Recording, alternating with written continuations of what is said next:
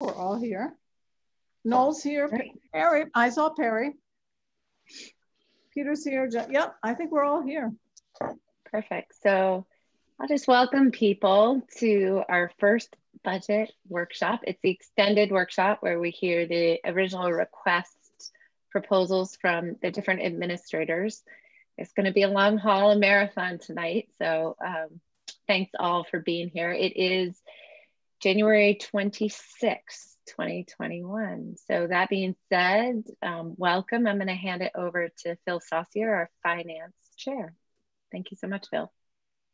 Thanks, Heather. And hi to everyone. This is my first year doing this, so apologies in advance if it goes off the rails, but I don't think it will. We've had some good people here who pulled this together, and I just want to thank Elizabeth, who's chaired this committee for many years and who I'm going to basically try to follow the process she did that I got to witness last year because I thought it went very well. And so just a very brief word about process tonight. We're going to hear, as Heather said, the presentations from each of the administrators. It's not intended tonight to be a back and forth. So we're gonna listening. It's a sort of listening tour tonight. But you should be thinking about your questions, because what we'll do afterwards is I'll have you send questions to me that you have on the specific line items or the requests, and I'll compile them, and that will be more efficient for the next meeting. The next meeting, and if everyone's received this, it's been updated a couple times, but we do have a budget review schedule. The next meeting will be, if we don't meet tomorrow night, and I'll be cautiously optimistic we won't need it, but we might need it tomorrow night if we don't get through everything. The next meeting for a Q&A will be on February 23rd. And so to give the administrators enough time, I was thinking that it'd be great if the board members could send their questions to me by February 12th. And then I will get it to Donna to be circulated by February 17th, giving people at least 5 business days to review it, if that's okay, if that seems to work for everybody. Okay. So again, board members, if you could, as you're thinking about, if you're hearing the presentations tonight, think about your questions, jot them down, get them to me by the 12th, and I'll get them to the administrators by a reasonable amount of time before the next meeting, which is on the 23rd. So we're not going to have public comment tonight as well. I just want to mention that to the members of the public. There will be opportunities at our meetings going forward. We typically have public comment at the beginning and end of our meetings. Tonight, again, is a listening session, including for board members. So people are always welcome to join in and listen, but we're not going to take public comment at this workshop tonight. I think that's all I wanted to really talk about in terms of process. The last thing I'll do before I turn it over to Donna is just remind people, and I liked how Elizabeth did this last year, just remind people of our budget goals that we adopted at our last business meeting. So the school board's FY22 budget goals are: first, to move the capability of the school district forward with our strategic plan goals. 2, to empower students with the academic, personal, and social knowledge and skills to build balanced and purposeful lives. 3, to ensure equity and access to opportunities for all CAPE students. And 4, we'll reflect a careful examination of line items and consideration of the success and effectiveness of the expenditures in order to provide a fiscally responsible budget. Those are our guiding principles as we embark on this journey. So here we go. I'm going to turn over to Donna, and we'll start working our way through each of these presentations. Okay, great. So I'm just going to do a short update. We do have some news today. We did receive our preliminary ED 279s today, early this morning. So it's great to have them so early. And looks like we're receiving $6,000 more in state subsidy for FY22, which is a real surprise because we were thinking that we would be down up to 10%. So hearing that we're going to get more money than last year is just a real celebration.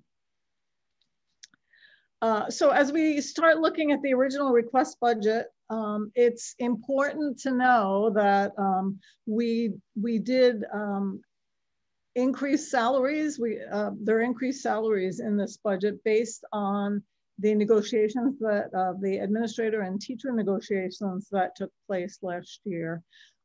If we had not made any changes to the budget except for that increase of those increases of salaries and benefits, the increase to the budget would be 4.36%. So that would be exactly the same as last year, but noting the increase in salary and benefits. So Heather was asking, we were talking earlier this morning about what would it have been last year, and last year it would have been 4.2%, and the year before it would be 4.3%. So we're really in the ballpark with what's been happening at least the last 3 years. The original request budget does include the $300,000 for the design concept. And right now it represents, including that increase and the new, what you're going to hear the request for tonight, there's an increase of 7.4% over last year's FY21 budget. So last year, our original request budget started at 8.3%. So we're at 7.4 this year. So that's good. And the year before, the original request budget was 7.8% over the FY19 budget. So it went 7.8, 8.3, and we're at 7.4% increase over last year's budget right now. But we all have to remember, and if anybody's tuning in at home, that this is the original request budget. It does include a 10% increase in health insurance, and that's a holding place because we don't really know what our increase will be, and we won't know for sure until we can get a little closer in March, and then we will get our final numbers hopefully the beginning of April. But right now, as we always do, we put in a 10% increase for to hold that that position. So we will continue to work to provide the citizens of Cape Elizabeth with a fiscally responsible budget, while at the same time working towards the goals of the strategic plan and within the school board budget goals. So just to remind everybody, what you hear tonight is not by any means a final budget. We go through lots of work on this budget, lots of meetings and talks and analyzing, but right now we're bringing it in at a 7.4, and I'm sure it won't be that in the end, so no panicking. So those are my updates right now. I was going to say any questions, but we're not doing questions. So I think we'll move to Jason, and you should have gotten, the board members should have gotten a packet that has all of the information from the proposals tonight. So if you can, hopefully you have those packets and you can follow along. So Jason. Sure, thank you, Donna. I'd like to thank the board for the opportunity to share my initial proposed budget tonight. So what I had planned to do is go right through that packet. And I don't know if it would be easier if I just share the screen with that packet, or if everybody, I don't know if you want to comment on that, Heather. Should I just kind of go through and? I mean, I'm happy to have Phil weigh in, but we don't usually have a screen up front before. And if everybody's got their packets, I'd rather see people's faces myself. But yeah, that sounds Phil, good. what to are me your too. thoughts as a That sounds good. Yep. Oh yes, and I apologize, Phil. I know that you're facilitating as well. I apologize. So I'm going to go through that packet, and if anybody has a question just as to where I am, just stop me. Okay, great. So first, I'm looking at Pond Cove staffing proposal 21-22. And I'll talk a little bit about enrollment and then proposed staffing. So if you look right at the top at enrollment, you can see I have actually two projections. You see it says grade K 100. I typically always start this time of year with the budget with grade K at 100. Of course, we don't know what that will be because we have not started registration yet, but typically we hover around 100, sometimes going slightly over, sometimes going slightly under. So this year, at this time, we have 95K kids. So the projection would be 95 first graders for next year and so forth, grade 2, grade 3, grade 4. The caveat this year is, and again, these are not hard numbers. These are projections. You notice it says grade 1, 95 students plus 13 who could return. This is based on many emails and phone conversations and meetings with parents who either decided to choose homeschooling or decided to choose a private school, and a very high percentage said that it was because of COVID and that they were excited to return to Pond Cove once COVID was over or things were back to normal a little bit more. So I feel strongly that these numbers are accurate, that actually we're preparing for 108 first graders, 99 second graders, 114 third graders, and 90 fourth graders. So again, not guaranteeing they all will come back, but it was almost exclusively people went out of their way to mention the fact that they want to come back. So we're really talking about those higher numbers as this budget is represents supporting those students. And to go through, I will go through the proposed staffing quickly and stopping at changes or proposed changes. You can see administrators and administrative assistants stay the same. And again, I'll highlight proposed changes. We have 2 school counselors currently this year, that would stay the same. Classroom teachers staying at 29. This year, we have 5 grade 3 teachers, and we're only based on our numbers, projecting that we would need 5 grade 4 teachers next year, but 6 in all of the other grades to maintain appropriate class sizes. Allied arts, world language, everything stays the same.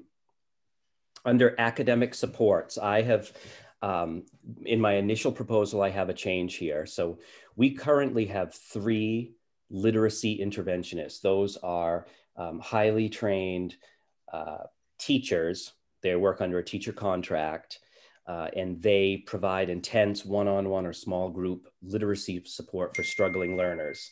And that is, we found this to be very effective in closing the gap and preventing, reducing the amount of special education referrals. We strongly believe that. If you go down to the next line, it says 2 math interventionists. This would include the proposal of an additional math interventionist. So right now we have 1 math interventionist. In that we also do have our RTI ed techs, but I'm talking now about teachers. So you could see the discrepancy there. We have adequate literacy intervention support, but currently have 1 math interventionist for the entire population. So we're serving 5 to 7% of our population typically require math support, and we often, our 1 math interventionist often cannot get to all those kids and cannot service them adequately. So I am proposing a 2nd math interventionist, and this is really kind of 2-pronged. 1, this has been discussed at Pond Cove for several years as a need. And we are really anticipating, because of COVID, a great need based on what we're seeing now with our students in math, a great need moving forward into next year. So it's timely because of COVID, but it's also a long-term need. And I'll continue. So tech integrator staying the same. And then I'm down to other professional positions, nurse, no changes here. Under regular education support staff, the RTI ed techs and the library aid, all of these things stay the same, except at the bottom of that category, it says 1 permanent substitute. So, and let me explain that. So the reason I propose this is this year we have a permanent substitute that we are very fortunate to have, and it's in place because of our anticipated high needs for subs due to COVID. And we are just seeing the benefits of having that person on staff. And I can go over that. I'll go down to my new staff proposal in a minute, and I can explain more about it. But in general, my hope is that we could continue to have a sub on staff. And this year, I just had Barb run a report, and we have a permanent sub, and we've used that sub to cover for staff every single day this year. So it's definitely needed, and that person is there. They know the building, the routines, the students, and it's just been really a dream. So that's a new proposal. Everything else stays the same. I want to highlight, I do typically include special education staffing on my proposal, but this is something that Dell and I work very carefully on. So, I would want him to comment when it's his time to present, to ensure that we'll be working together to ensure that this continues to be the proposal. So total staff 75.5. And I think this really addresses our needs at Pond Cove for next year.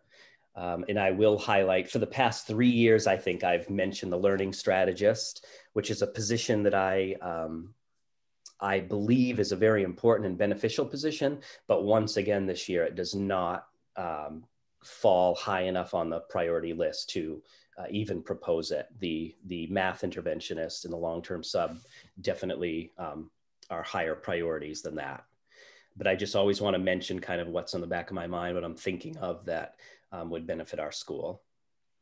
And so the program proposal, this is the permanent sub. I pretty much explained these already, and you can go over this, but as I explained, teachers often, it's common that teachers call out at the last minute. It's not their fault at all, because they're suddenly feeling sick. They have a young child who suddenly is sick. And again, it's completely no one's fault, but it's just the reality. And so then we're scrambling, and having that permanent sub in the building, we've been able to just assign that sub very quickly and have coverage in that classroom right away. So it's just been great. So, and then the math interventionist, new position proposal, I pretty much explained that. I already explained everything in the form. Math continues to come up as an area where, for our most struggling learners, there's typically a group that we're having difficulty servicing and giving them that one-on-one or very small group intense intervention. And I noticed this year we have the cost center reports, and my budget at Pond Cove's budget relatively flat. There are a few, other than stipends and salaries, I'm talking about the centers that I budget for. There are a few increases here that are relatively small, but I just did want to mention them. So under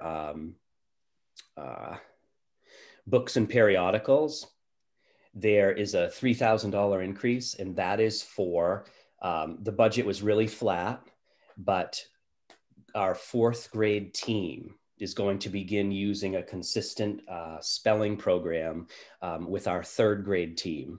And that $3,000 is for materials for that program.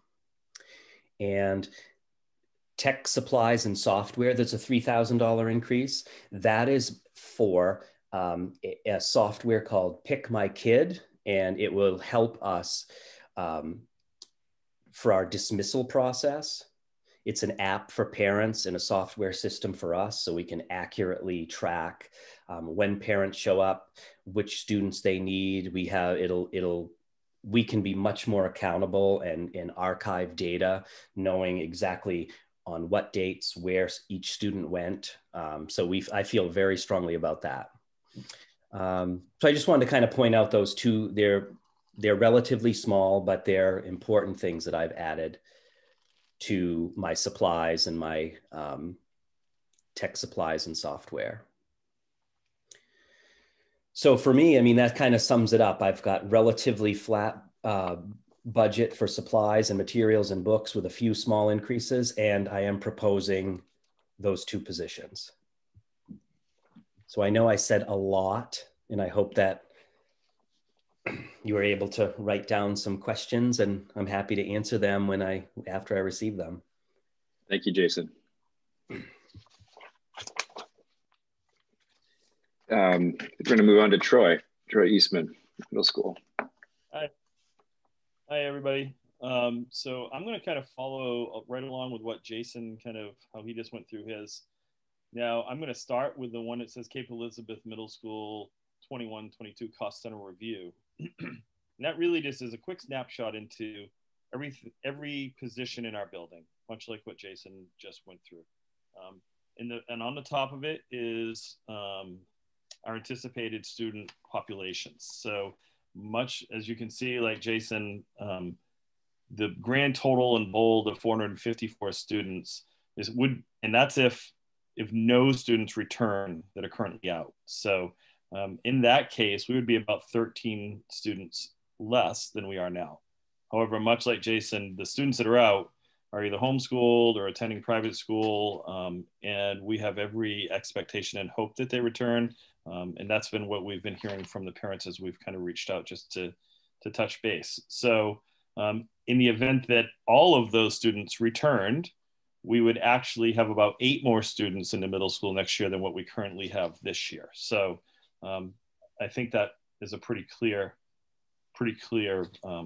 way of sharing that.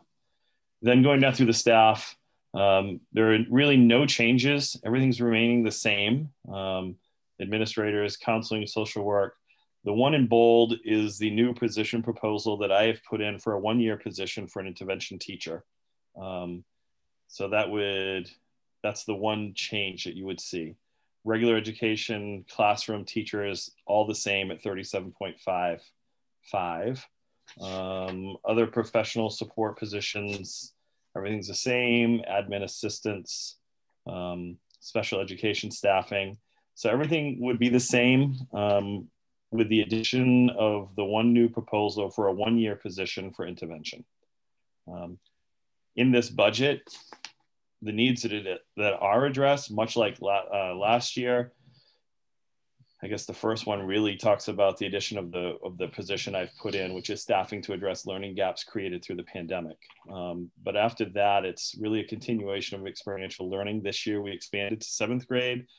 This budget would continue that with 7th and 8th grade, which really is an attempt to try and get to the multiple pathways goal of the district goals, and start to spread that knowledge and belief. This budget would also allow us to update one of our science labs with new tables and one classroom with desks, and it doesn't say chairs there, but it's chairs. The science tables are in pretty rough shape. They've been around for quite a while, and it's our goal to start kind of cycling through those. It also allows the continuation. If you remember, I think 2 years ago, we started talking about and working with Caitlin Ramsey, it's going to be about a 5-year process to replace some band instruments that are pretty high price tag instruments, and they're in. Unfortunately, nobody can really see them right now, but she's excited. Kids are excited. It's going to change their opportunities. It allows us to continue with peer observations for all staff with no additional cost. This budget will allow us to continue with new software that we've discovered during the pandemic. There have been some things that we've learned and discovered that we want to keep. So this would allow for that. And much like Jason's kind of student tracking system, we, much like the high school, have chosen to use Identikid, a visitor kind of software tracking. So kids can sign in, sign out. It's eliminated the long lines sitting at the office, getting handwritten notes, and it goes right to Infinite Campus for the attendance purposes. It's actually worked really well.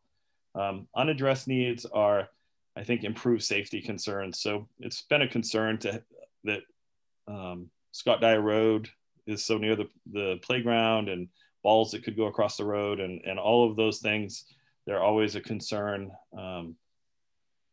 And then still doesn't really give us, this budget does not give us additional cameras, updated cameras and things like that. But I think we're good with that. And overall, the middle school non-salary budget is exactly flat. There are no increases in this budget from last year. So that's where we are with that. And I'm going to do the new position proposal last. I'm going to quickly skip to the budget report, the one with all the numbers on it. And I just want to kind of give you my best explanation, and I may need Marcy's help, but this can be kind of confusing to me, and it could look like there are budget increases in the middle school budget because of the negative numbers on the side and some large, what looks like percentage increases. So if you're looking, say, at the variance column, which is the last column over before percentages, that's where the negatives are. And what that really represents is if there was a need to transfer money from one part of the budget to another. So it does not mean that we're adding money or taking money away from our original request budget.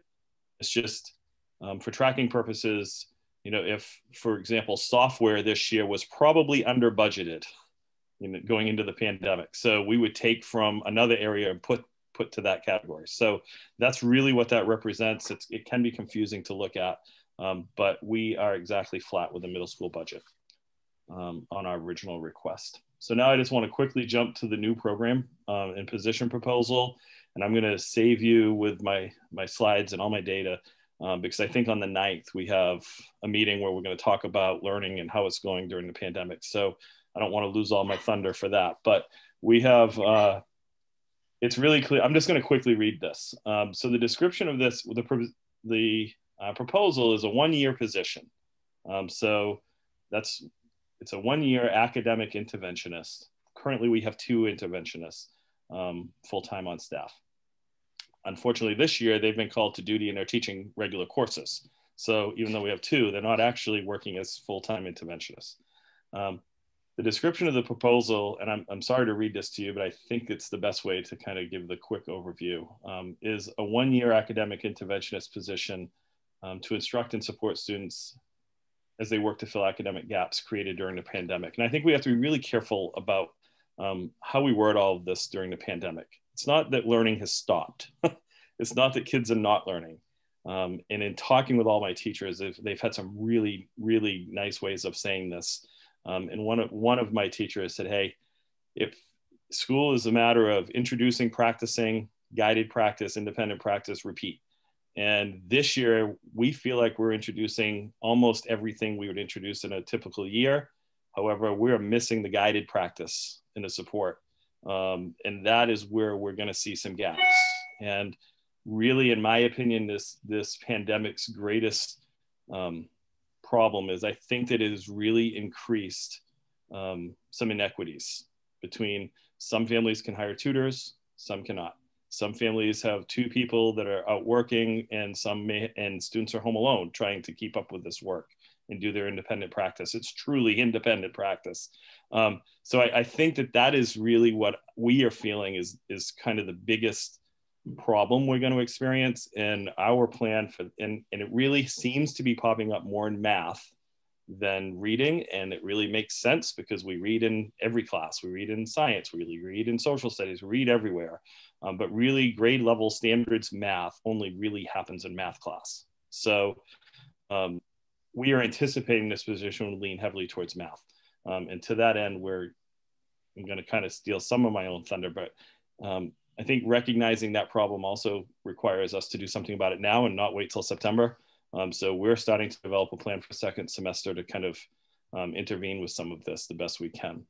But so this position would be just that, a 1-year position working with targeted kids, using the limited data we have of NWA's teacher observations. We're going to start using our Ascend program more because it has some amazing charts that when students use it, we can see the standards they're strong in, the standards they need more work in, and time spent. So we're going to start utilizing that program much more. And our current staffing I just don't believe it can meet that need created by a pandemic. So that's where we're at. And then the goal is to close the learning gaps that are for these identified students. In the consequences, it's pretty clear that these gaps are not addressed outside of the regular classroom. So not in replacement of their current math class, but in addition to their math class. So I can envision some double block math next year, things like that happening.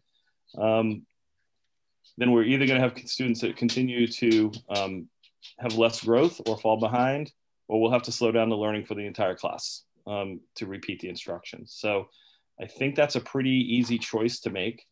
The other part of this is without a position like this, I would expect some increased special education referrals. And those are some pretty potentially expensive.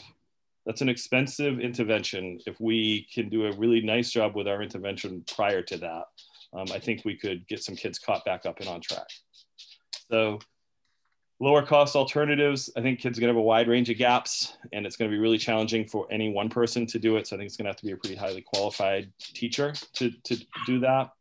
And at this time, the resources required are just like everything, it's money. So that cost, it would be a cost of a full-time position. And we have the space available for this person in this position. And this would be proposed, I'm proposing it's just with new funds. And hopefully that's something that we can make happen and support our kids with. So that is all I have for the middle school. So thank you all. Thank you very much, Troy. That was very helpful. And again, if the board members have questions, write them down now. It's a good time as they're going through, and we'll consolidate them later. Moving on to Jeff Shedd from the high school. Hello. So thanks, add my thanks to the board for all the time you spend on the budget. And I know there will be tons of it this year, as there are every year. Before I jump into hard numbers, I wanted to share a little bit of information that I didn't have the last time we met, the school board met. Our debate team this past Saturday, was first in its most recent debate meet, which I think is really cool and speaks to the efforts of our extracurricular coaches to support their students and give them rich extracurricular opportunities virtually now. I think yesterday I received word that we have 6 all-state musicians who've been recognized, which is really cool. We'll probably share those names at the next board meeting, but that was very exciting, especially since this year the students have never met together actually, but the teachers have nevertheless been working with them and that sort of thing. And a couple of exciting things is Joanne Lee, our chorus director, last week had an actor and singer from the musical Hamilton come in and speak, well, not come in, but come in remotely into her choir classes and speak to her choir classes. And either this week or next week, Christine Marshall, our theater director, is having an actor and a singer come in and speak to her theater classes. So the opportunities and almost necessity of sort of making classes engaging this year for students has opened up a lot of thinking about how we can continue some of that really cool opportunities for kids of bringing the world into Cape Elizabeth High School. And obviously having kids go out into the world as well is equally important as well, but I think it's pretty cool. There was another one that I've completely forgotten. It's either in science or social studies. There's a really big name person who came in and talked to our kids, which was an awesome opportunity as well. I also want to claim 100% credit. For any of you who have watched the news last week, you've seen a very creative young man lowering pizzas from his apartment in Philadelphia. So that young man, if you've seen him, and he's raised about $35,000 in charity or something like that, is our very own CEHS class of 2011 graduate, Ben Berman. So that was very cool. I think he was on Ellen the other day. Troy Eastman was probably watching him in his spare time, but on Ellen. But anyway, it was a very cool thing. I actually looked and I saw that Ben was actually one of our Citizenship Award winners at graduation in 2011. So it's very nice young man then, and that has not changed, clearly. It's a pretty amazing story. So now let me jump into budget stuff. So last year, our student population, all these numbers are in the the report, cost center report. And if anybody is not quite sure where I am or whatever, I'm not going to go through every single line by any means, but I'll hit some highlights. Last year, our number was 529.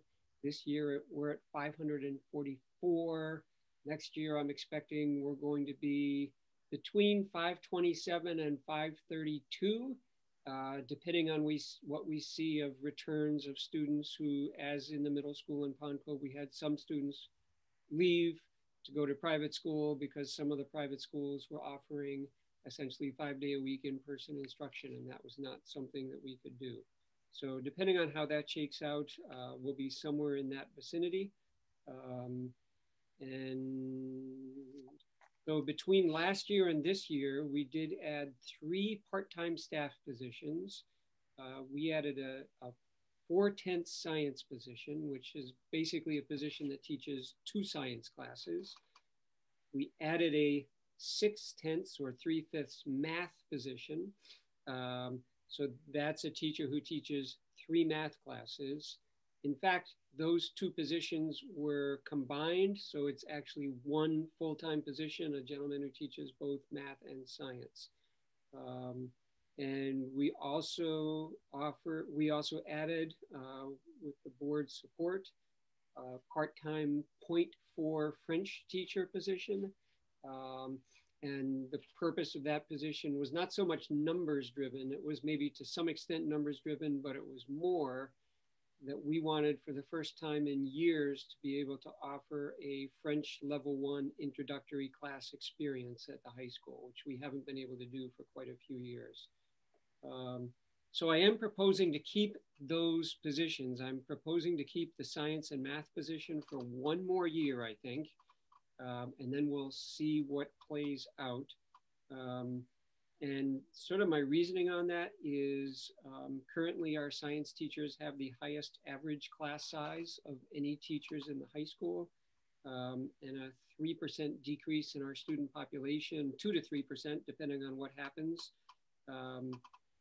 is going to simply move the science teachers from the highest average class size in the school to the 2nd highest average class size. So I think it's not a big enough number to me to do away with that position. And I would say also that that the other issue is in terms of that gentleman's math part of his position. Currently, we have no teachers in the Achievement Center this year. We had very few, if any, last year when we had a very similar science teacher position because we had to prioritize staffing our classes. And we'd love to be able to begin to think about getting some science teacher coverage back in the math world. And in terms of the French position, we're still going to need or would like to be able to offer students an introductory French experience for those who need or want it.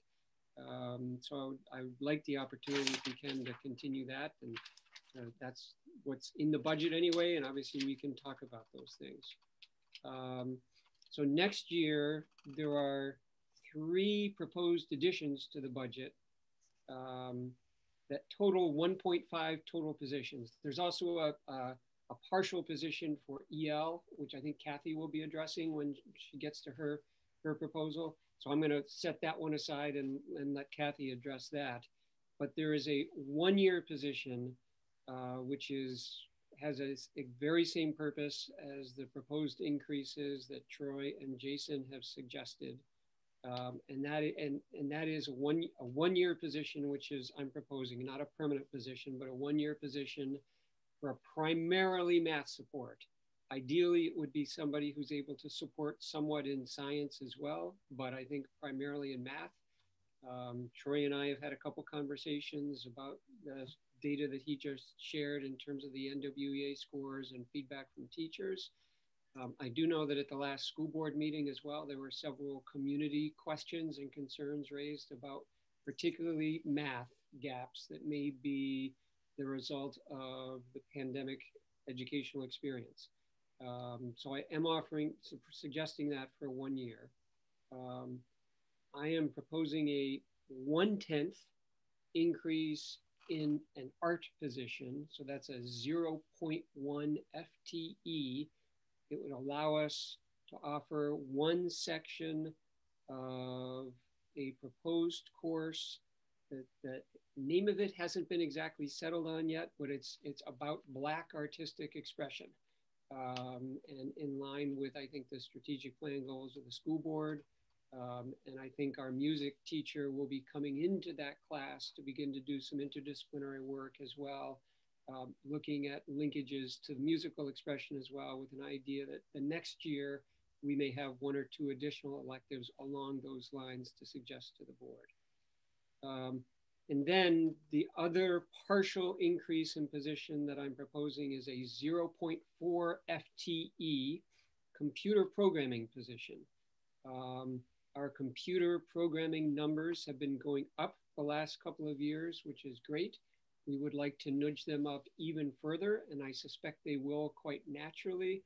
But we are doing two things to try to entice even more students in a program which is already growing. And one of the things that we're doing will make sense to you if you're a high school parent, and it will probably not make sense to you if you're not, and I'll be glad to answer questions. But basically, in our regular school schedule, we have a 4-day rotation, and science classes have an additional lab period for one of those 4 days. For students, the other days when those class periods would be meeting, they are in study halls. And so one of the things we're doing is suggesting that we're going to see if we can pilot a 2-day a week, 2-day in the rotation computer programming class to provide a computer programming experience, but without having students have to tie up an entire additional period in their schedule. So that's one thing we're doing. The other thing that we're doing is we are recognizing that computer programming will get math credit for students as well. I don't believe that that change will in any way reduce the number of students who take our more traditional math classes, but I think it does send an important message about the value of computer programming and the fact that it really is a mathematical thinking process that students are going through when they take computer programming. So just between the natural growth of students the last couple of years and those couple of additional things that we're doing, I do think we'll have the numbers in place to have an increased, expanded computer programming teacher position as well. So those are the only two changes, or three part-time changes or 1-year changes that I'm proposing in staffing for next year. I do want to talk a little bit about some of the metrics about the size of our staff that the board is familiar with from past experience, because getting a precise handle on staffing in the high school is a little more problematic, and just understanding the thinking that goes into the number of sections of classes that we teach and that sort of thing.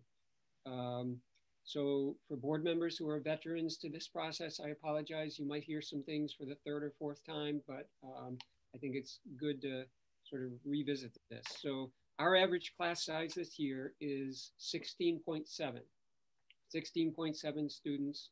And I will say that for probably about 13 of the 20 years that I've been the principal at Cape Elizabeth High School, I remember telling parents who ask, our average class size is 16.7 students. We are not adding things unnecessarily. We are right in line with where historically we have been in terms of average class size.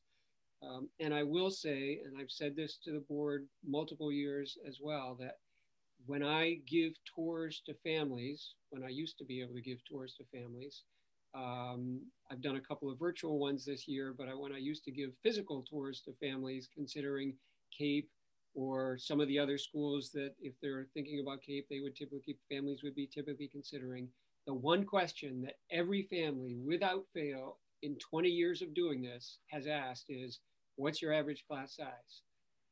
It's a really important metric for families who are considering where to send their students to school. And I have given you, I'm not going to go through the document. I'm certainly happy to answer any questions prompted by any information on the document. I've given you a 2-page document that shows the class size for every class that every one of the high school teachers is teaching this year at this moment. And so you can see what those are. So if you want to know the size of Mr. Jordan's classes, you can look at the size of each one of Mr. Jordan's classes, or Ms. Nielsen's classes, or Mr. Phillips's classes, or Ms. Medina's classes. They're all there. So I'm certainly happy to have you have that information and ask any questions about it at a later time. Our student-teacher ratio. Now, this is a different number. It's different from class size. Class size is you just total up all the classes, all the students who are taking all the classes in our school. You divide by the number of classes that those teachers teach in total. That's the average class size. Student-teacher ratio is a different number. It's a metric that says total up all the students you have in the school, and total up, add up all the regular education teachers that you have in the school. So all the English teachers, the math teachers, the science teachers, and on and on and on. And then divide the students by the teachers, and that's the student-teacher ratio. And that number this year is 13.4. I would bet that next year it will go down to about 13.3. And as the board has heard in the past, that number is right in line with where any of our comparison schools have been, at least in the recent past. I haven't looked at those numbers this year. A couple years ago, some of the board members will remember that I did an analysis and looked up all the best schools in America according to Newsweek and US News and things, and you could find student-teacher ratios for that. And we were right in line with most of the schools there. There were a few schools that were above us, but very few. And there were a fair number of schools who had a smaller student-teacher ratio than we did, meaning that we had fewer staff per students than those students did, those excellent schools did. And as the board will remember, if you've been through this before, under that document that Donna mentioned earlier about the, what's it called, Donna? The ED 279. ED 279.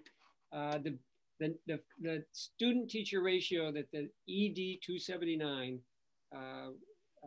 document assumes or bases its subsidy on, its state subsidy on, is 16 students per regular education teacher. And our number is, so our number is obviously lower than 16 students per teacher. But I can tell you that the number of every other small, comprehensive, high-performing college preparatory school in Maine is nowhere near 16. You will not find any high-performing schools having student-teacher ratios of 16 to 1. In fact, you will not find many schools at all having student-teacher ratios of 16 to 1. Last year, I provided the board a link to a study that was done, it was either last year or the year before, that summarized the student-teacher ratios for many schools. And I can share that link with the board again if you're interested. But that 16.0 is very much a high size outlier. It does not reflect the reality of what most schools are doing, and certainly not most high performing schools are doing. If we went to a 16.0 student teacher ratio, which is what the state bases its ED 279 subsidy forecast on, our average class size would go from about 16.7 to 20. Our student load per teacher would go to around 100, which would be well in excess of school board guidelines under school board policies. So we are not overstaffed compared to comparison schools. And so I wanted to address that. All right, so that's sort of the staffing side of things. On the non-salary, non-staffing side, that the message is that our budget is literally, as it is in Pond Cove and the middle school, it is flat. I mean, it is flat. In fact, it's a little bit less than it was last year and the year before, but not much less. It's basically flat. I asked the department chairs after hearing from the superintendent that we wanted to go in with a very frugal budget this year because we're anticipating the possibility at that time of significant state subsidy cuts, which thankfully doesn't look like they're going to be coming. But the department chairs took my request seriously, and they came in with flat proposals and in many cases decreases in individual line items. So we are completely flat. I will say the only significant equipment purchase that we're planning this year, which is in any way out of the ordinary, is we are putting in the program of studies this year, subject to the board's approval. I think at the next board meeting, I think you'll be looking at our program of studies. One of the new courses that we're proposing to offer is a course called Music Technology. I think it'll be a really cool course that has the potential to draw a very diverse set of students who are not necessarily part of our core music program. Mr. Wheeler, who's our instrumental music teacher this year, has a master's in music technology. He has taught music technology in the past. In order to make that class possible, we do have to buy, I think it's 7 iMac computers, and there's some electrical and cabling work that has to be done as well. But notwithstanding that, our non-salary budget is flat. There's no staffing cost associated with the music technology offering at all. We can do that within Mr. Wheeler's current class schedule. There's a couple of additional shifts of expenses into the high school budget. This year, one is $3,000 to pay for our students to take what's called the Apple exam. And I don't remember what Apple stands for, but it's AAPL. It's an exam we first started to give last year to our junior and senior, mostly French and Spanish students, to give them an opportunity to earn what's called the seal of biliteracy. So the cost of that exam is being shifted appropriately into the high school budget. And we're also shifting some other costs for students to take the PSATs. That's about $5,000, I think, that used to be in a district-wide budget. And we've also included a couple of $1,000s to get subscriptions for a couple of new online programs that have been proved to be very useful during hybrid and remote education, and we expect will continue to be useful once we go back to regular school. So I think that's my budget presentation. Thank you so much. Thank you very much. Yep. All right, moving on to Del Peavy for special services. Hello, good evening, everyone. I am going to share my screen.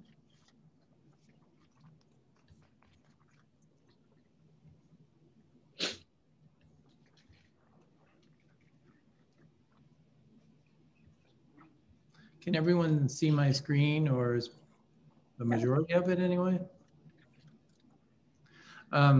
So I kind of went at this from a different angle and looking at the students that we serve. And I used the October child count numbers going back to 2017. And as you can see, we have increased, I wouldn't say significantly, but we have definitely been trending upward as far as the number of students served in special education. Also down below, I did put the percentage, and this was based on the enrollment at each one of those child counts. And that also is trending upward, but also is, dependent on the number of overall enrollment. And currently, so I did the October 2020, both the numbers that we provided to the state and also the percentage of students from the general education, from the entire enrollment. but also I did our current. So currently we're at 172 students that we're servicing in special ed, and that puts us at 11.5%. I did also put I was showing you the state average, which is hovering at 18.54. So overall, Cape Elizabeth is doing very well. One of the positions that was asked for last year was a additional Ed Tech 3 position at Pond Cove. And the reason for that was we had incoming students from CDS who required additional supports. And those additional supports would have maxed out. We did not have the resources at the time to provide those resources. But the students that were slated to come last fall CDS has a 676 clause in which they have the option to stay with CDS for an additional year, depending on when their birthday falls. And the students chose to do that. So this position was never filled, but I am requesting that the position stay in the budget because those same students will be joining us this fall. That is the plan at this time.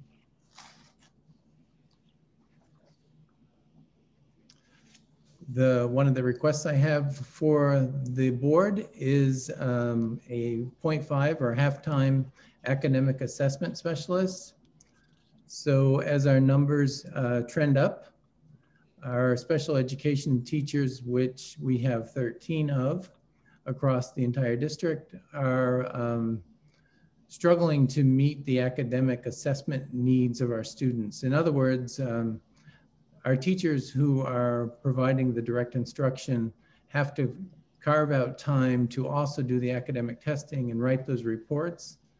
And as the numbers increase, this has become more and more difficult. So this is to alleviate some of that, particularly we have bubbles in different spots with regard to numbers. And so those folks who have high caseloads, we would focus on them and helping to do some of that academic testing. That is what this half-time position would do. So that's the reason for that request. The other piece, there is a stipend that's in the budget that you'll see, and it's under the middle school. And this is a clinical coordinator for the Beacon program, which is essentially our day treatment program at the middle school. This program was created approximately 4 years ago and has been utilized very efficiently, but the folks that are running it have had no oversight and support and supervision other than myself. And most day treatment programs have a clinical coordinator so that they can meet with those staff on a regular basis. So this is actually a stipend position that would fulfill that role. I'm also requesting that we're shifting 3 of the ed tech salaries and their benefits from the local entitlement grant into the local budget. The reason for this, and it'll the visual will be on the next slide, but has to do primarily with Maine retirement. And that when we use federal funds for Maine state, federal funds to pay employees, the Maine state retirement percentage is 19.19, I believe. And Marcy could correct me if I'm off. Whereas if we're paying them through the local budget, it's 4.1. So a huge difference, and a big chunk of local entitlement money being spent on that additional Maine PERS. But I'll explain that in the next slide. Increases in the extended school year budget levels as we anticipate the need for more of a robust ESY program, given the current hybrid model that we're in. Again, kind of very in alignment with what the other folks are mentioning, is that there's going to be some skill deficits that may develop for some of our students. and the extended school year program, or ESY, is one of the avenues that we have to address those. And I spoke to you, and I spoke about the last bullet, and that was the half-time special ed teacher who will be doing the academic assessing. And this graphic just kind of breaks down and explains and the moving the 3 positions out from local entitlement. So if you don't mind just looking at the bottom of the screen, you can see the difference from the 19.2 for the 4 to the 4.16 for main PERS, the difference being $14,112 a year for these 3 individuals. And the other piece is there'll be pieces that are moving out of the local budget into the local entitlement. And one would be my admin assistant at central office.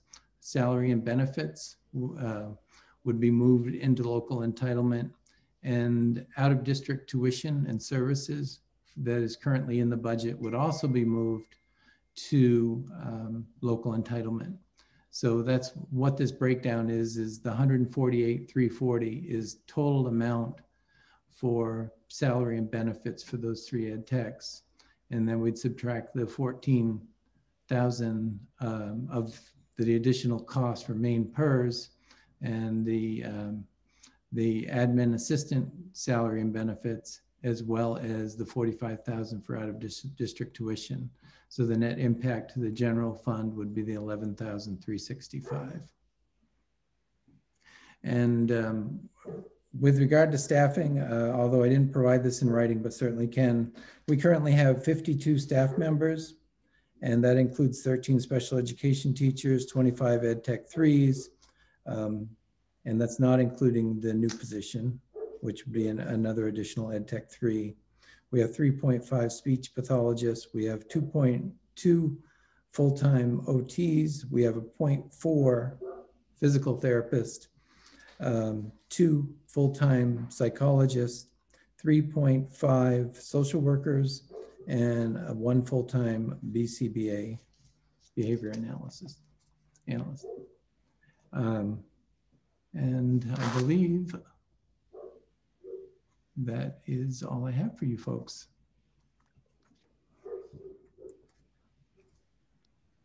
Thank you. Thank you, Del.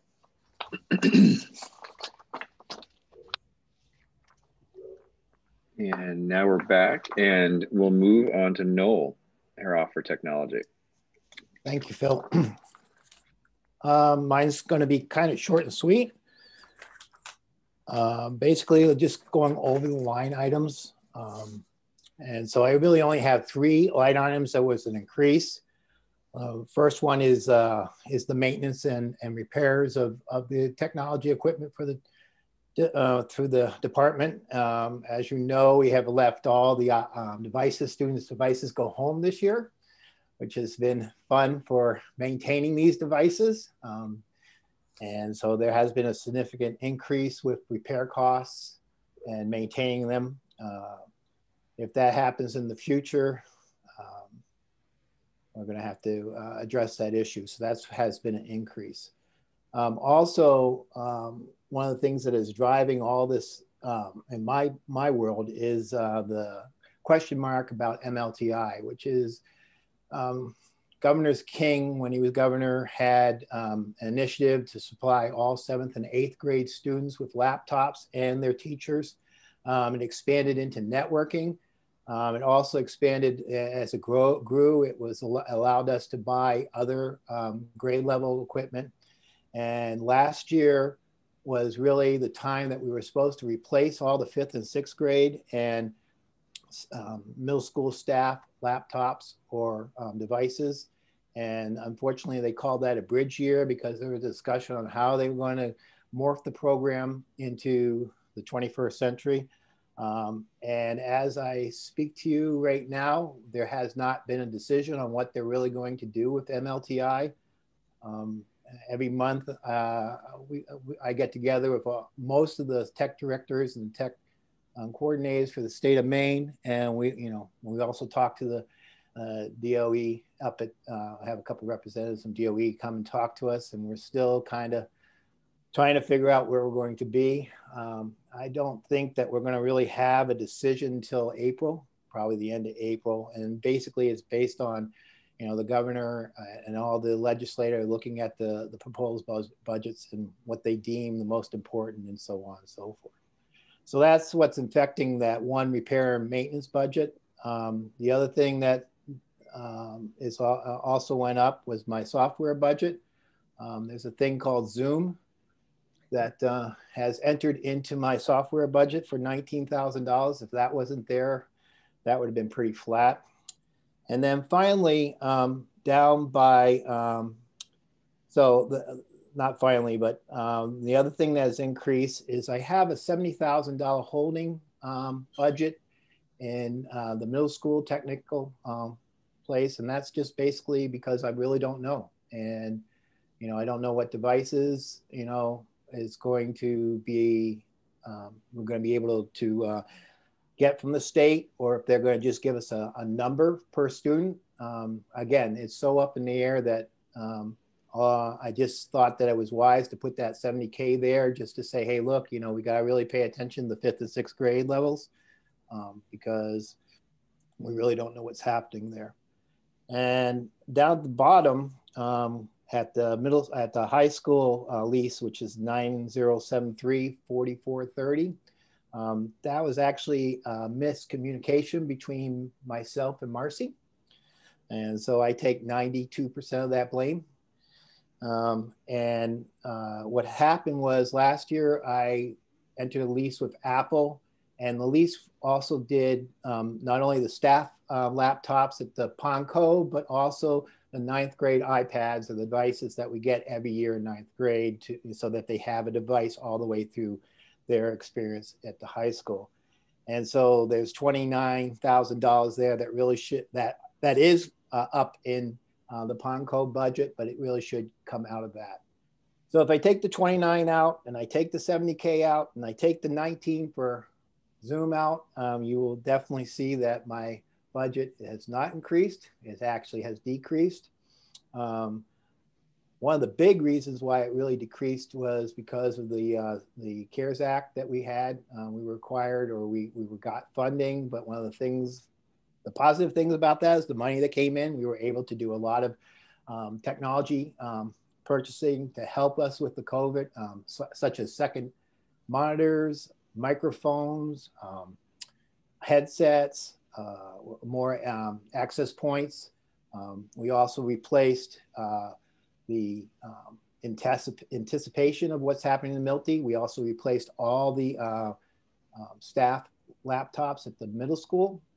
And so that we used that money there. We also bought some iPads, and they're kind of just in boxes right now. The reason why they're in boxes is twofold. One is that we had to spend the money. We were told by the 31st of December, and the items had to be in the school at that time. It's not something I wanted to do. As you know, at the beginning of school year, we release all the devices to all the students of Cape Elizabeth. It is a long process to do. And we try also to use those devices as long as possible. I believe we do get every single penny out of them. So we do have that, those 250 devices up there. Plus we're going to have about 138 devices that will be, quote, retired, because the seniors will be graduating, and we always bring those down. And so we do have that little bunch of devices. And again, if things get worse or better or whatever, we have that kind of hold there and say, okay, we're not getting any Milty devices. Should we give those to the 7th and 8th grades? Or we're getting funding there, then we can bring them down to Pond Cove, okay? So those are there. Other than that, that's what I have, and I look forward for the questions. Thank you. Thank you, Noel. Moving on to Perry for facilities and transportation. Hey, good evening. Thanks for happy to be here. For the most part, the facilities budget is also remaining the same. We do have some increases in staff salaries and things like that due to the bargaining agreement that we have with them. And I do not have any additional staff requests this year. I'm kind of holding the budget because typically I reflect back on the previous year and maybe go a couple of years further back than that. But given the year that we're having, that we're currently in, it's not a good way for me to reflect on what a typical year should look like. So in that event, I've kept the budget for the most part the same. So I'm just going to hit some of the highlights in certain areas. And then I'm going to also add on to it. It's not in the agenda, but we'll take a look at the capital improvements budget as well. And that's where the bulk of I think the interest will be at this point. So in the 9002 bracket for the K-8 building, really the only highlight I have in that area is the 7301 equipment line. We did a deduction of $4,000 in that line. That line is basically custodial or maintenance related equipment, like a floor scrubber or something like that, that has a high cost to it. So like Noel had said, we had some help from the covered relief funds that helped us out this year with that. So I think we can reflect that help and knock it down a little bit for next year. In the 9003 for the high school budget, we are showing a deduction of $2,088 on the water side. That is just basically due to historical, just evaluating that line over the years and showing that we could do a cut in that line of $2,088. Let's see, insurance and bonds. Those brackets are more of a Marcy's profession, so I'm not going to get into those. Marcy plugs those numbers in based on the documentation she has in the overall school budget. Okay, flipping up to the next page. Item line 6000, against custodial supplies, we're going to knock that down $1,960. And that is also based on the history of that line. Heating fuel is going to slightly go up at the high school due to history of $3,037. And the equipment line for the high school building is also going to get deducted $4,000. The 9005, the overall campus K through 12 facilities management category. Item 3400, professional services. That is in a reflection of what we're setting aside for the K-8 building design process. That is obviously an increase. 4301 for capital improvements. I have that marked up as being up $66,000 this year from last year. And again, we'll get into that as soon as I get through the transportation budget. Cell phones, 5320 is up $2,263. And that is solely due to, we have a lot of staff using their cell phones that are in a, I'll say in a higher level position where they need that contact with other staff members within our department that were missed. They were using their cell phone and we're not getting any credit for that. Travel expenses are down $300. And that wraps up K-12 highlights. Transportation, 9020. Down to the travel line, $5,800. We knocked off $200 there. And we knocked off, $815 off of the gasoline line, $62.60. And then the remainder again is kind of Marcy's profession.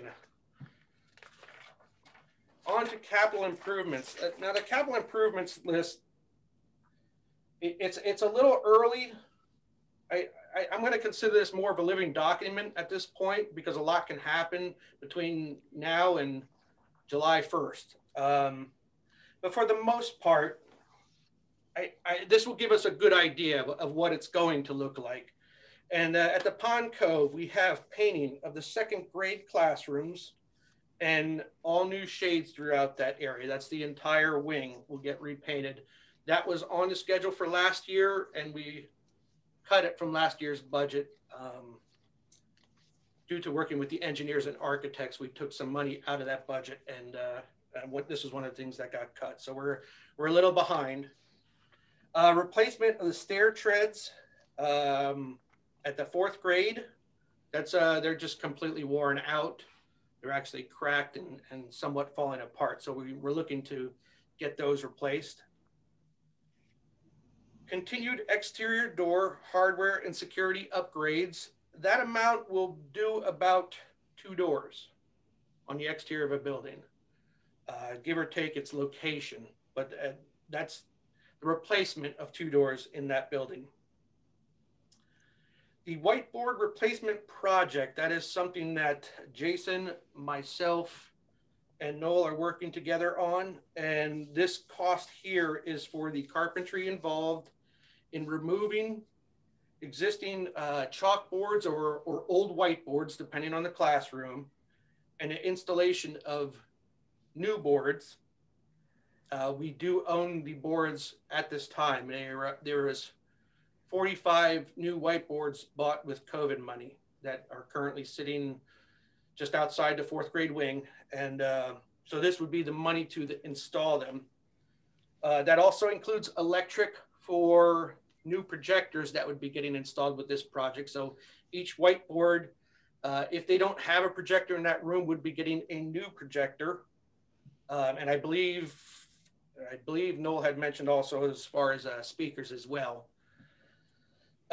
Painting on the wall that it affects. Sometimes when we remove the board, there could be painting that is affected, or moving of a material around it could expose some old paint. So that also is to budget to paint the wall that the whiteboard is mounted on, and the demolition and removal of the old boards if they're not worthy of keeping.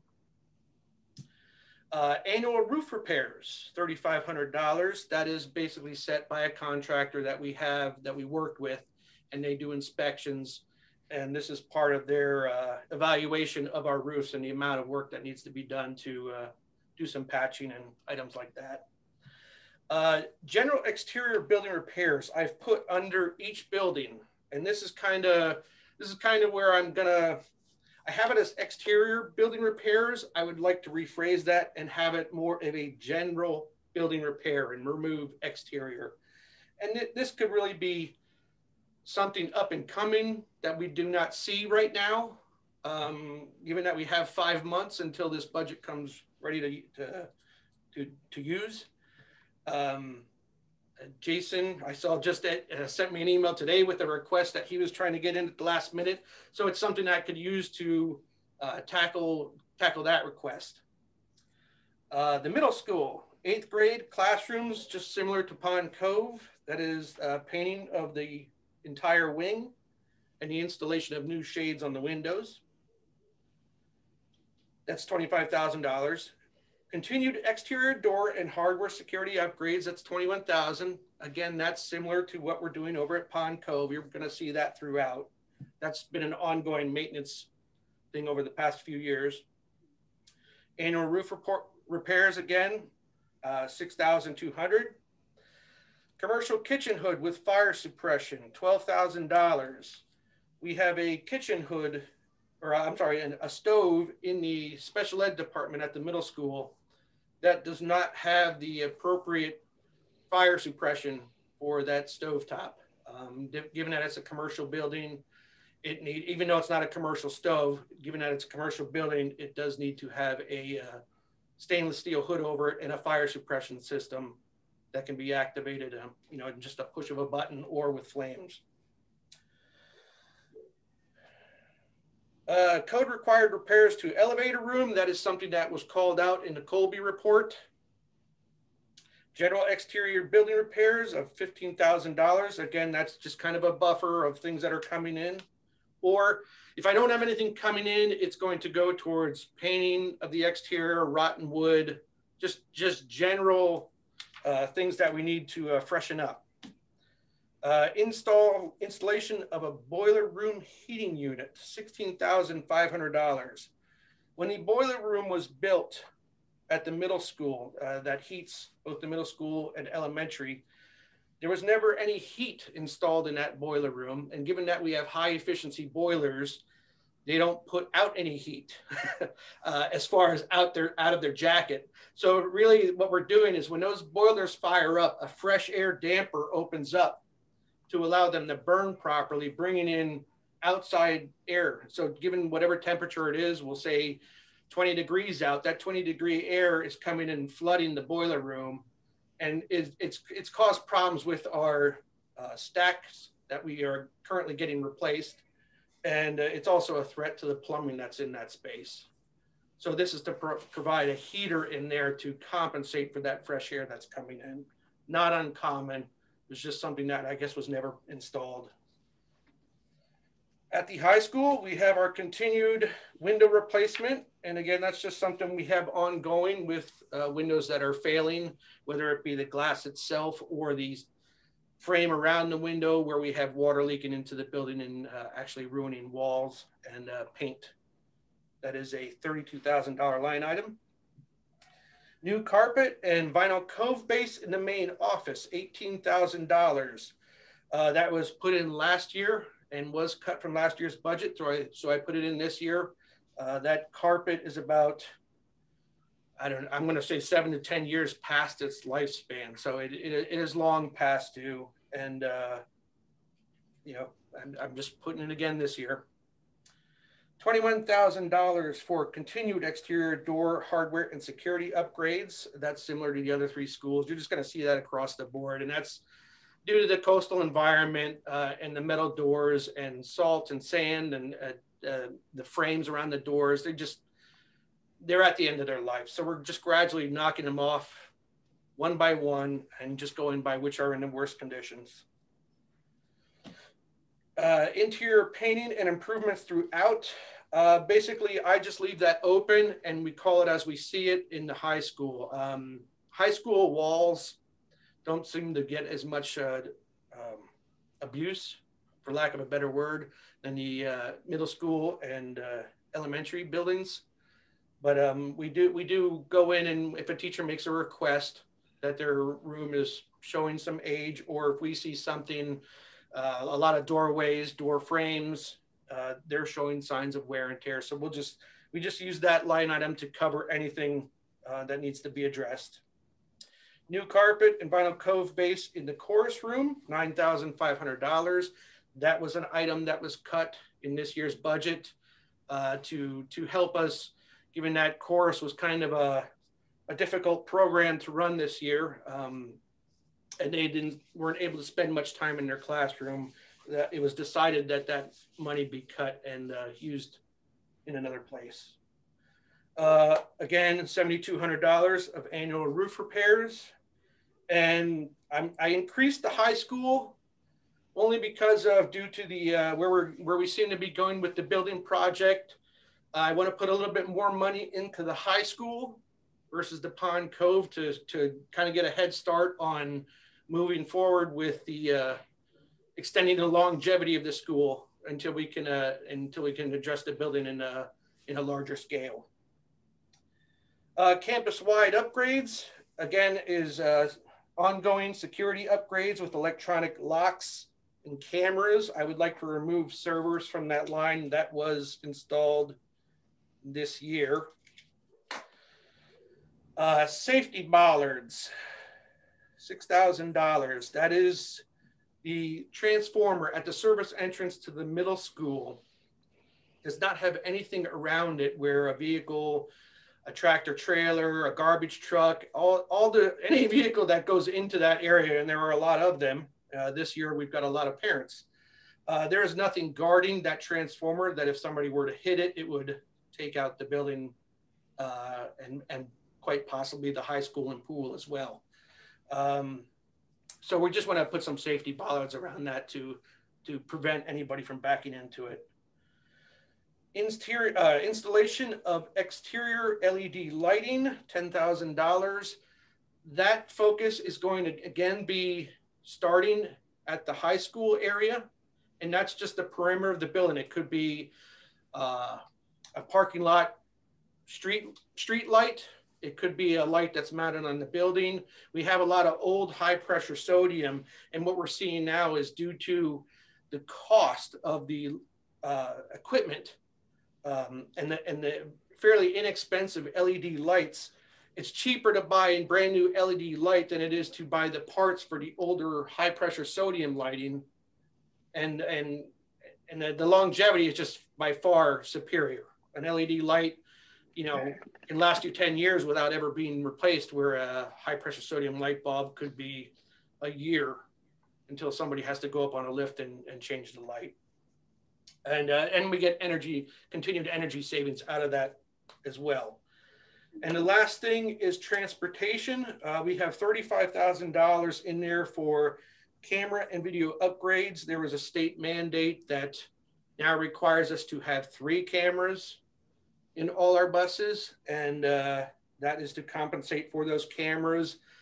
And also, I believe 2 of the buses have older recorders that would not be able to handle the newer style cameras. So it would also, that price also includes 2 recorders. And that is it. I hope I didn't go too fast, but you know. No, that was great and comprehensive. Thank you. Appreciate it. Thank you, Perry. Moving on to Kathy Stankard for 3 different categories: improvement of instruction, English learners, and gifted and talented. Correct, and good evening, everyone. So I'll start with the improvement of instruction cost center. It's divided into 4: Pond Cove, middle school, high school, and district-wide. And we would like to continue to secure $15,000 per school for summer curriculum work. Last summer, we supported, that money was used to support 40 projects. It was, as you can imagine, very, very helpful to teachers to be able to prepare for this year in particular, but it's been used every year at that amount. This cost center also provides for professional development and the travel and support of that professional development. And as we have in the past, we'd like to continue to offer staff $250 for individual, what I think of as feed your soul professional development that allows them to grow as educators and to transfer that knowledge and skill to their students. And then we budget $100 for the related travel expenses. This cost center also contains money for course reimbursement. This is money that's available to teachers and to ed techs, I should say to any member of the Cape Elizabeth Education Association or to the ed techs, the specific amount the specific benefit depends on the particulars of the bargaining agreement. You will notice that the amount requested for Pond Cove and the high school is approximately $50,000, and for the middle school is approximately $100,000, and that those are based on prior year requests, and those are placeholders at this point in time. We have asked teachers who are interested in being reimbursed for coursework in the next fiscal year to apply for that benefit by this Friday, after which we'll be able to adjust those numbers. But I would expect that we'll be able to cut that middle school number in half just based on the requests that I'm receiving so far. Also in this cost center then would be the stipends paid to our recertification committee members, our evaluation committee members, and to our peer mentors. These are Department of Education requirements, and the stipends are negotiated as part of the collective bargaining agreement with the CEEA. then there is a line for, as was mentioned, the external assessment line, which used to include funding for the Apple exam used to support students applying for the Seal of Biliteracy and the PSAT. Those have been moved to the high school cost center. And so now this cost center is just for the NWEA. If the state, I see Donna smiling, if the state adopts the NWEA as its annual accountability assessment, then this number will also drop because they will be assuming the cost for students in grades 3 through 12. So we would then just have to pay for access for our first and second graders. So there could be some good news there. There is an increase in the district-wide online resources line, which pays for IXL and Newsela, and that is because we have Newsela this year, but it's been paid through the CRF funds, the coronavirus relief funds. So we would need to absorb that next year in the local budget. So that's the improvement of instruction cost center. The English learner cost center is K8, 9, 12, and this includes funding for currently for a 1.5, a 1.0 English learner teacher salary, and then a 0.5 EL ed tech position.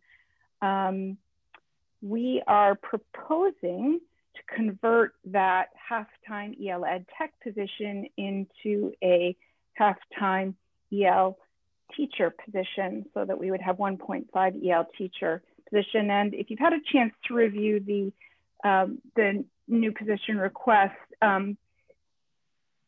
we anticipate next year wanting the that ed tech to push into regular classrooms at Pond Cove in particular. And if to push into classes to a regular education classroom just requires a really unique skill set.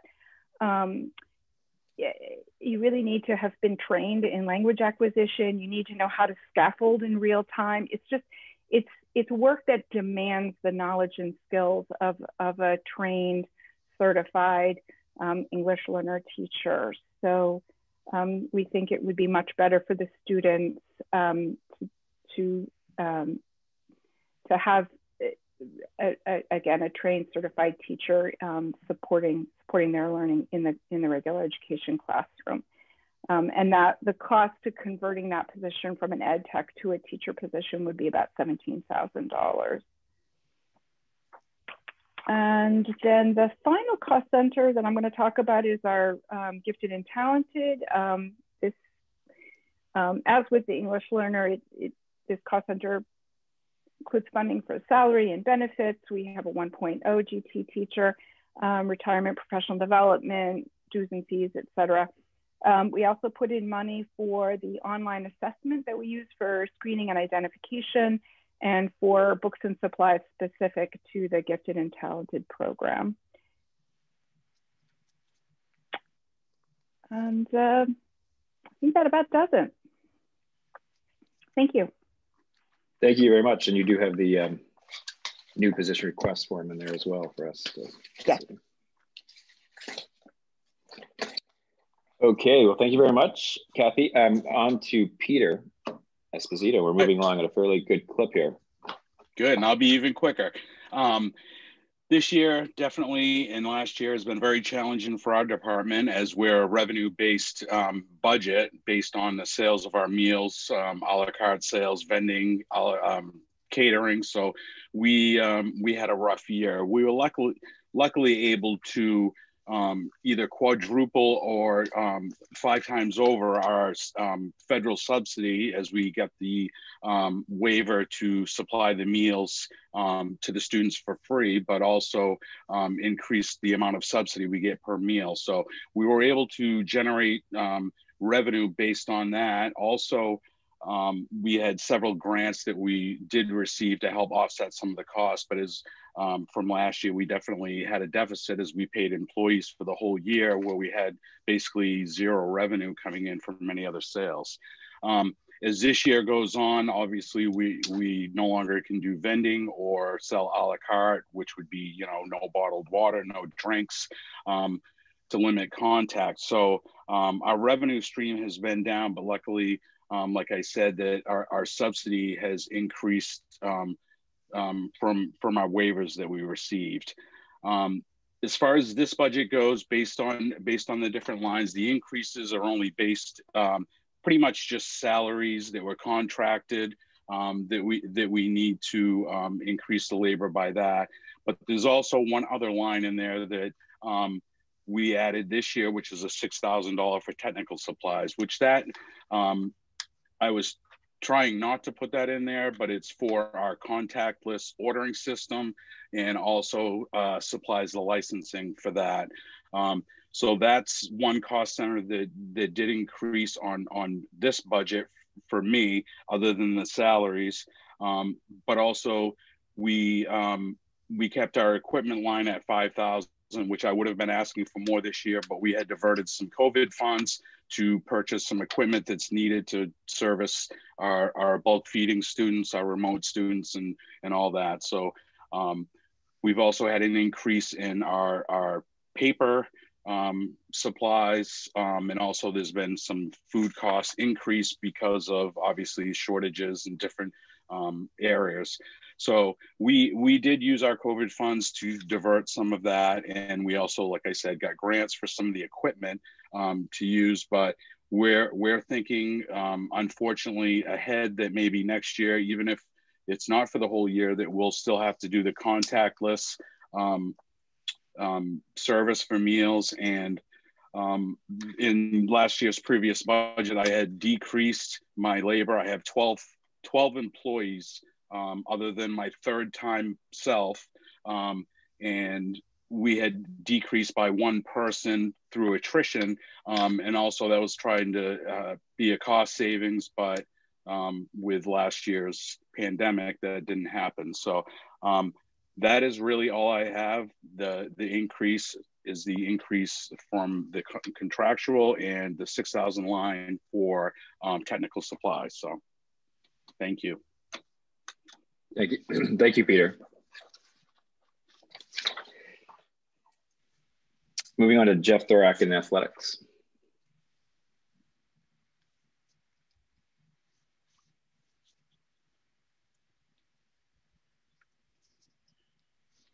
I see Jeff here. Jeff, you're muted.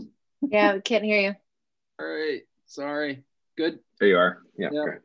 So, as the rest of the group has mentioned, this year's budget process has presented some unique challenges, just given the atypical school year, but especially with athletics in regards to cost analysis. So predicting operational budget data and interpreting that, it's definitely going to look askew this current year with middle school athletics running at a very limited capacity, and high school athletics occurring, but on a much smaller scale than we normally run at. So typical line items, well, my largest line items would be in that officials and travels category. And you can see that on the sheet. Those numbers are going to look vastly different than a traditional school year. So interpreting that and kind of preparing for the future makes things a little challenging, but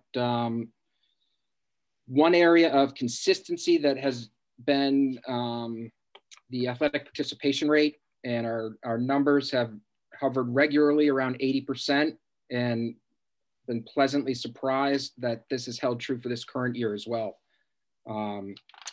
So as a result, we're going to present flat budget overall, no changes no increase to the operational side. We've not added any positions. However, there's due to part of the CEEA collective bargaining agreement, stipends have increased. So that's the $1,000 increase that you'll see in the overall athletic budget. So I've kept this fairly short, but it's consistent from what was presented last year. And I'd look forward to answering any questions in future meetings if anyone has any, but that is it. Thank you, Jeff. And finally, Donna from the superintendent's office. Yes, the Office of Superintendent, which also includes the business office.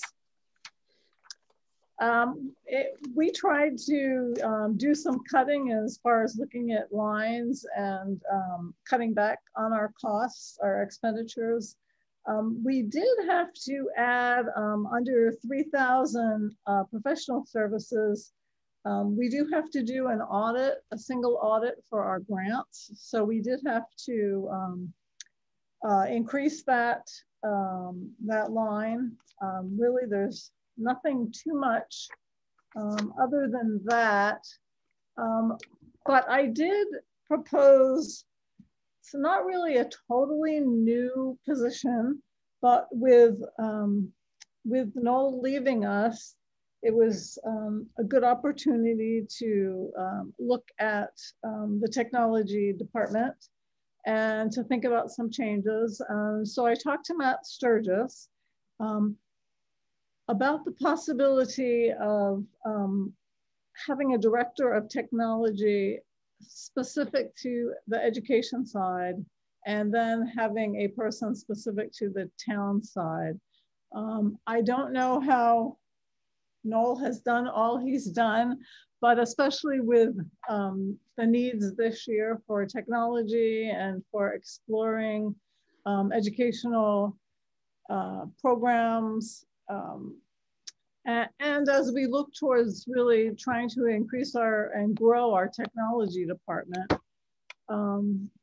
it's really time to think about doing a director of technology piece that is specific to just the school side, because Noel's budget or Noel's salary and benefits are in the school budget and we get reimbursed by the town. It's not really an addition to our budget, although it will be an increase, net increase of about $4,369. When you look at a reduction in the salary that we're putting in and a reduction in the reimbursement from the town. So we will be working on a job description for this person. We've started a collection of job descriptions, and we'll look at what would really be specific to our district, but really helping out with the technology just specific to education, and really growing our technology program. So that new position request is in there, even though it truly isn't a new request, it's just more of a change that will be, again, an increase of just a little over $4,000. Marcy, do you want to talk about the lunch, the food service piece?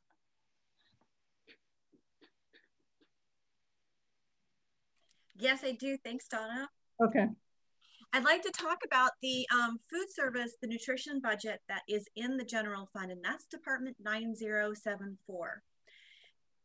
And it's in Peter's section, and it's the top portion of Peter's line item budget. Specifically, I just wanted to talk about the part that we have in the general fund that we use to transfer into nutrition services each year as our subsidy that's provided by property taxes.